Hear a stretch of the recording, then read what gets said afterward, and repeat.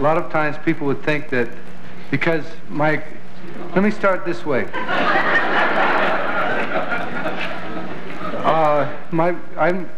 Both Dick and I made a career. We had a good career, and it was based on I was inarticulate, and there's times when you're going through life that you'd like to be articulate, when you'd like to say something clear, and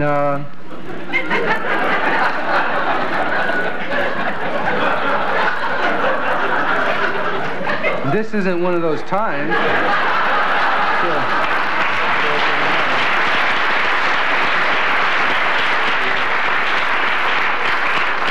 But there's a very basis of truth in the fact that to be articulate is something nice, and to be inarticulate is something nice sometimes too. Like in our case, it was nice to be inarticulate, but when I want to be clear, say something precise, I'm not as clear. It's because I'm not as articulate. It's because I've been inarticulate so often.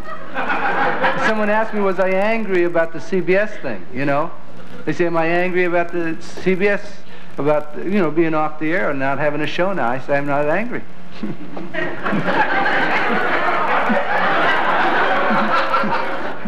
I'm off.